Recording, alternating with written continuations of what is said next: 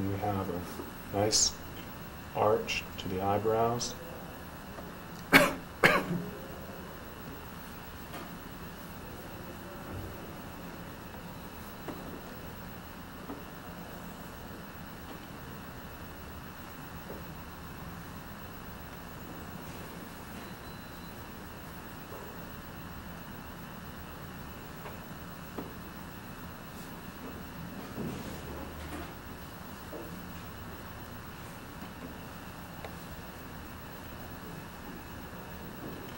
We draw any lips for the mouth, and over it we place the lips. Upper lip is not entirely in shadow, as it sometimes is.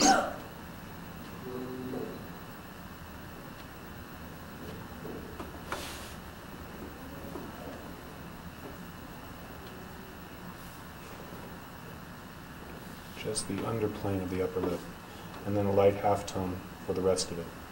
The lower lip turns from its front plane to its underplane at this point. And the corner of the mouth is subtle.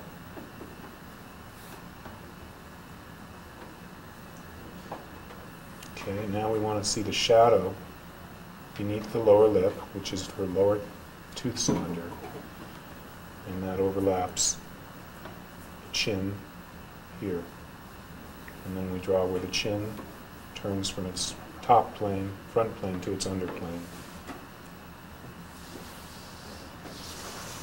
Okay, now we can go back vertically to the main horizontal axis at the eye sockets.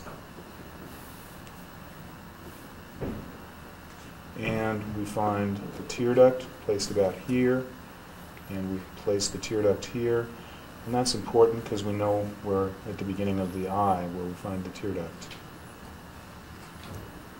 Then we want to very lightly, because it's not real dark or deep, we want to find how the bone of the brow overlaps the ball of the eye beneath it.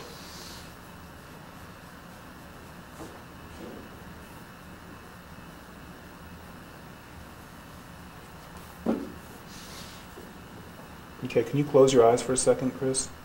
This gives us a good sense that the eye has dimension, because you can see the halftone on each side, on her left eye, and on the other eye you can see the form shadow on the ball of the eye here. Okay, you can go ahead and open your eyes, please. And then you can see the angle of the eyelid, which is diagonal in an upwards direction. And then here we can see the same.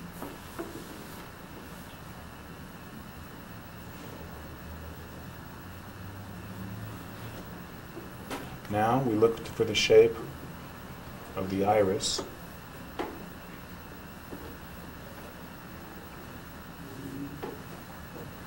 And we put in one value. Remember, value is the term referring to relative light and shadow, or relative light and dark. The darkest value is black, the lightest value is white, and I'm using something of a middle gray here in between for my dark pattern. And we'll keep it that way for most of the lay-in phase of the drawing.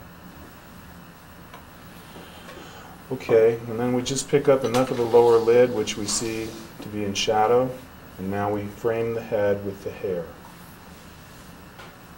Here. And complete the shape of the head.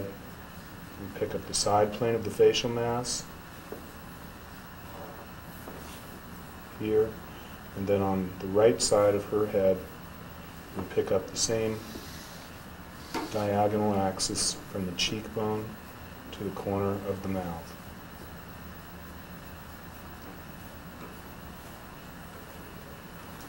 Leave the lights on the skin, just the white of the paper for now.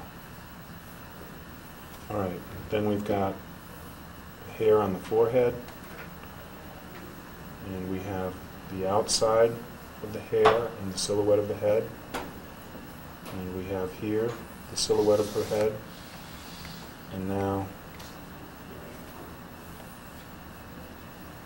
we pick up the shape of the hair framing her head.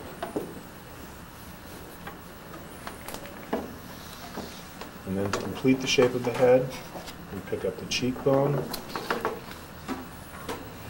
and the top of the head,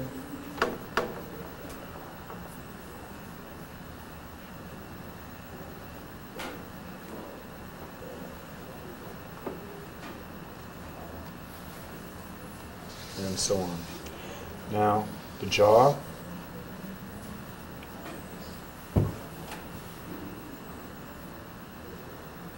and then the angle from it to the chin, here and here. The head is symmetrical, so find that form on the other side of the head, and then we can complete the drawing of the head.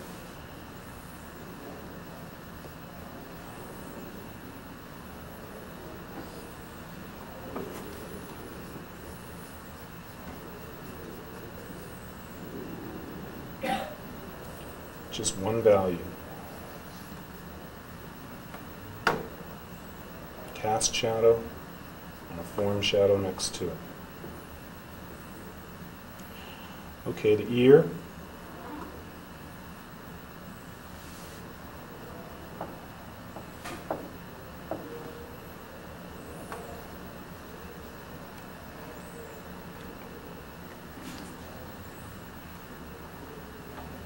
And then here the ear in shadow.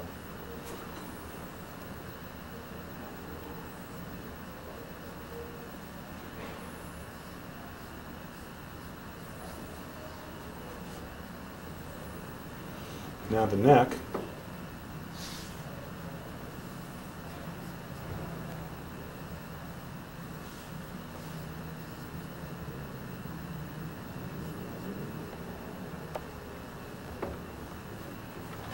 And the pit of the neck is here.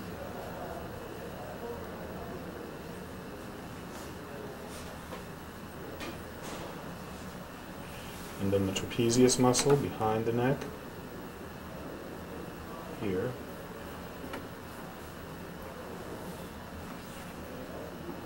And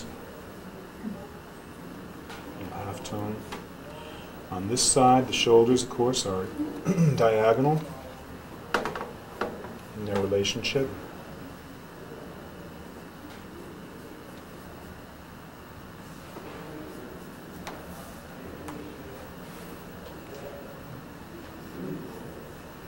And then this is the angle of her left arm.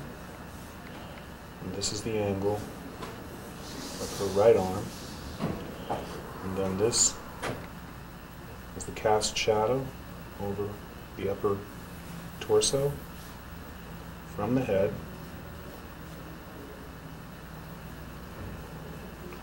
Notice that I map it out before I apply the value. So you're always measuring before you draw.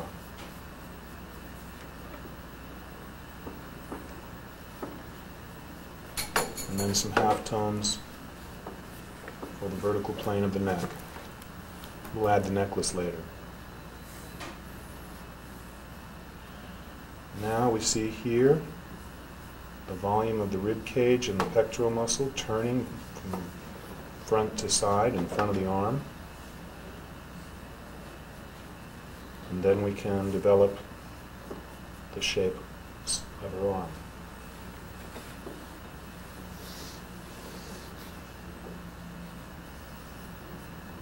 Biceps turning under there above the forearm.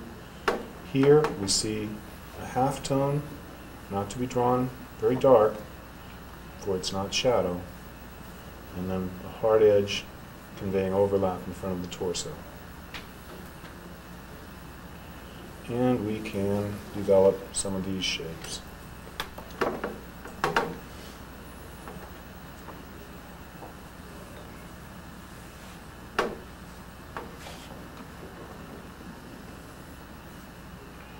And since the arm is overlapping the torso, it makes more sense to draw the arm before we draw the torso.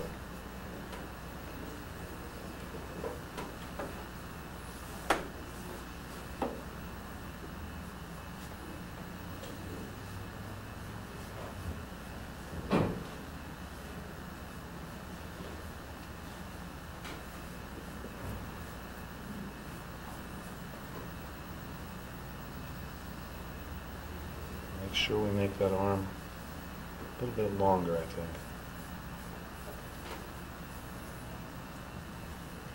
And then the torso here, from the pectoral muscle, we get an angle to the hip of approximately this type of shape. And then here we develop a shape above the breast. And here we find breastbone, sternum, and here we find the pectoral muscle. Now to draw the breasts, we draw a relationship between both.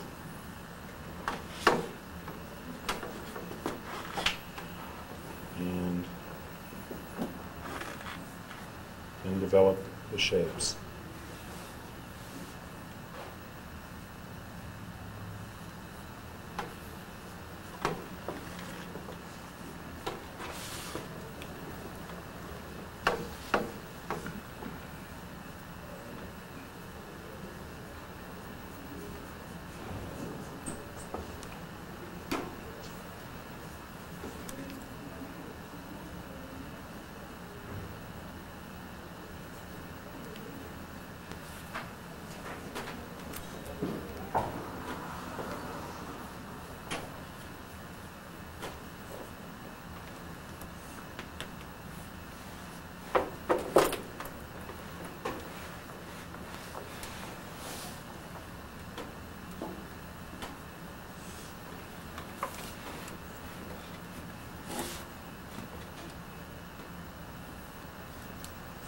And then we complete the shapes with the cast shadows.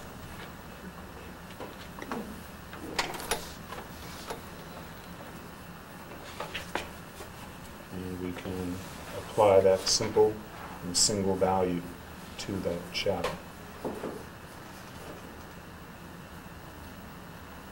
on either side of the abdomen. Now we want to find here the silhouette of the rib cage to the waist, and then here we can find the shape out to the ilium and to the waist, to the hip joint. And now we can cast a shadow under the breast, and then here we want to see the turning of the thoracic arch. Cast shadow from her arm. And then here we find the side plane of the abdomen, which extends to the crotch. And here we find separation of upper from lower abdomen, and here the navel.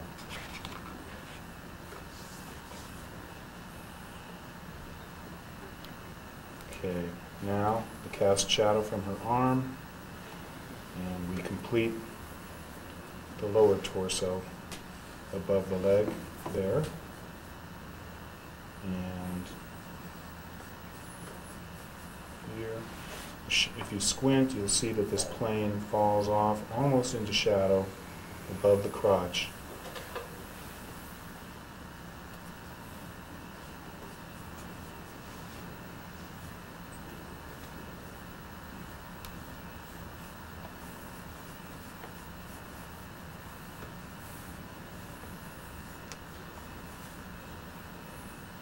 And here, the leg behind her wrist, overlapping the torso,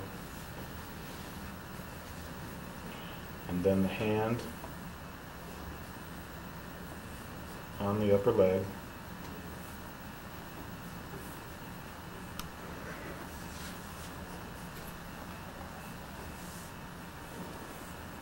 The index finger,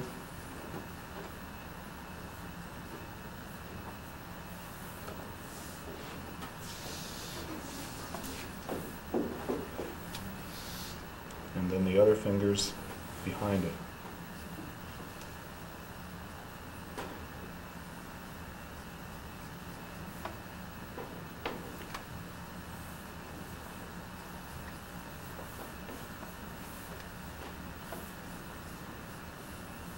Might as well group them for the moment. The thumb,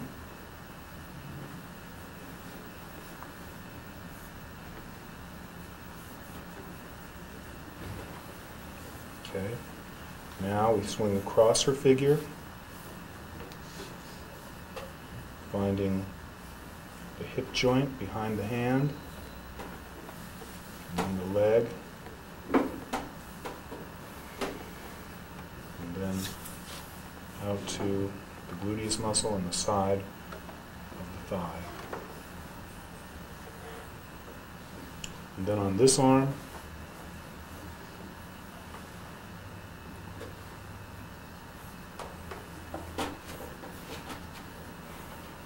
you see a cast shadow from the breast and the torso, and that extends down to the elbow joint. And then we'll draw this leg,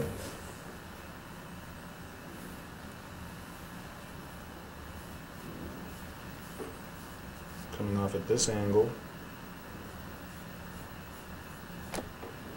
and then the seat in front of her leg,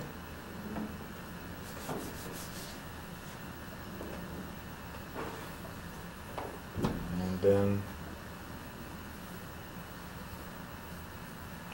we want to place her hand on the leg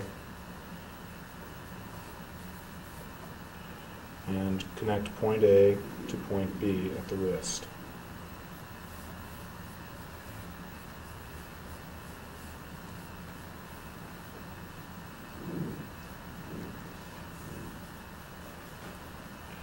And do the same beneath the arm. That would be here. And then the wrist at the radius bone, overlapping the flexor muscles beneath it. And then the hand, extending out to the knuckles here. And the index finger here. And the bottom of the index finger.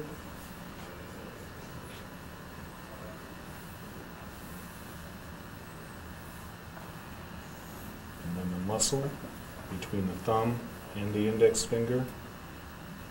And the shape of the thumb.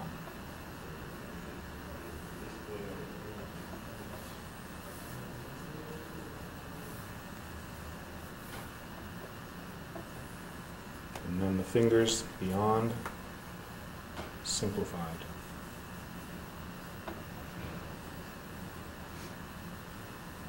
That's all we need for the moment. Now we've got the knee, which is right beneath her finger, so we can turn that limb right here from the crest of the tibia down toward the ankle.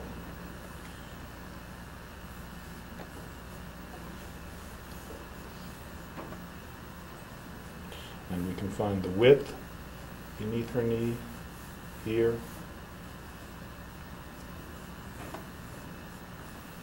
And extending toward the chair. And then the front plane of the knee involves the condyle of the tibia here. And we've drawn toward the calf, toward the ankle. Now we find the width of the ankle. And then we draw an S curve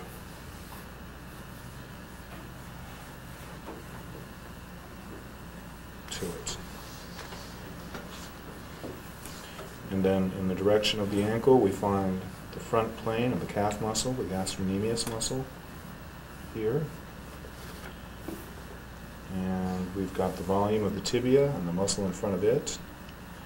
Now at this point, we pick up the inside angle of the knee, her left knee, and we find beneath it the crest of the tibia here.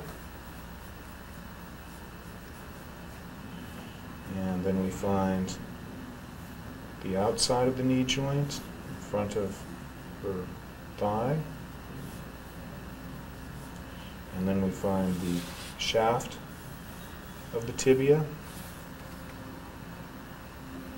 And then the outside of the calf muscle. And then the inside of the calf muscle.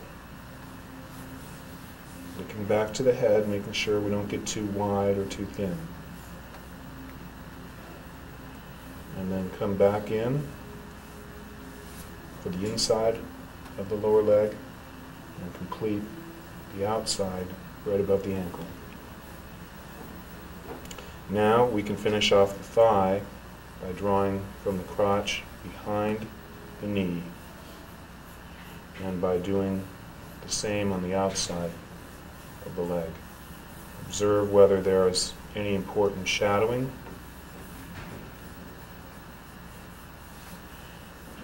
Probably better to take that entire inside plane of her leg and put it into shadow. It's simpler, makes it more legible. And then we have this strong half-tone / almost shadow plane turning under to the crotch. Now the foot, Carlo, could you just slide the bench to that side so I can draw one foot? Just that bench next to you. You're fine. Just move it over. Yeah. Just slide it even farther if you can. Then I'll get both feet.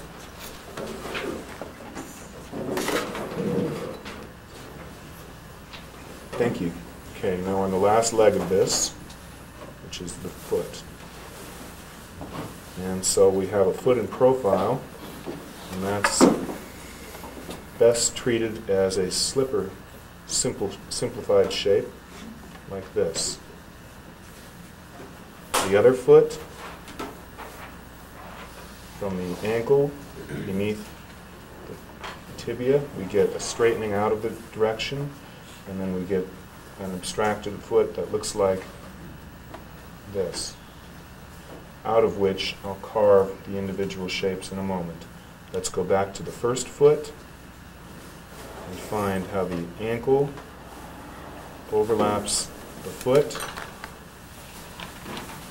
and then get the instep here, the arch in front of the heel, complete the shape of the heel, complete the shape of the foot, and then we come out to add some volume here for the tarsal bones, and then we find the knuckle of the big toe. The foot can be up to a head in length, so don't make it too small or too large. The lesser toes beyond, and here we find the inside ankle. Can't see the outside ankle quite, so don't draw it. And then find the inside of the tarsal bones and come down from it to the ball of the big toe and find here the separation of the big toe from the toes beyond.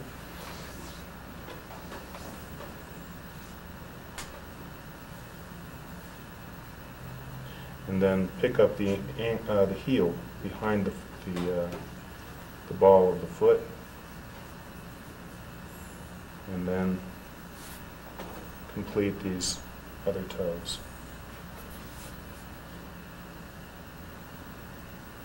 Adding some convexity for the tarsal and metatarsal bones. So you got the whole thing laid out, and I showed you last week how you can put in some kind of an environment, just even the shadow she casts on the wall is enough to get some kind of a energy between the subject and its background. And that might apply also here. So we map out a shape, and then we just pick up behind her the chair, and then the angle of the drapery. And so we have centered, could have been a little bit bigger, but it's all right. We have our figure centered here.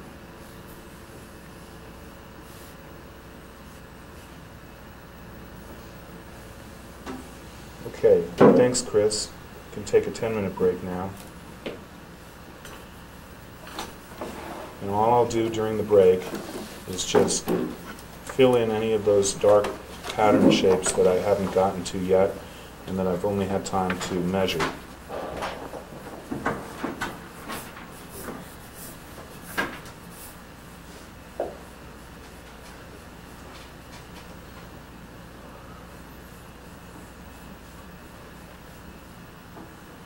You'll notice I didn't stop and draw details. I kept summarizing all the time. And that puts me in good position to develop the drawing from here. We have all the table settings on the table, and now we can put in all the good little things. But first, get your summary. And I would also consider, since it's a long study, it's a nice pattern that she has on her robe, and so you can even include that on the drapery over the chair.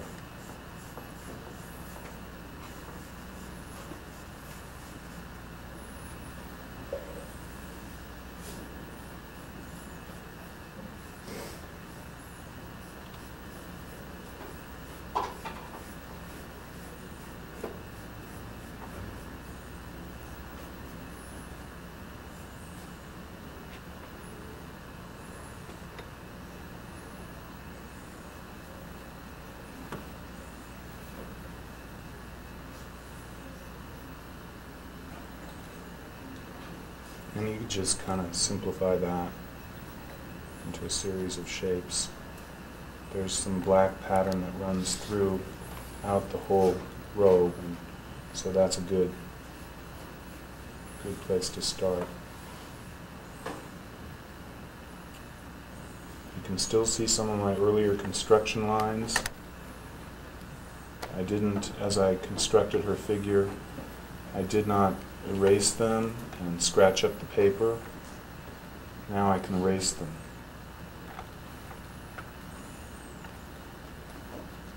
But I just drew around them in developing the drawing. It wasn't necessary to have to scar up the drawing as the eraser tends to do. But that's why I'm, especially now, I'm refraining at this stage in the class from putting in any real dark tones in the lay-in. I'm really being quite strict about that, because that's the first thing people get off on the wrong foot with in a long study, is they start putting in real deep black accents that they're stuck with. They can't erase them when they need to later.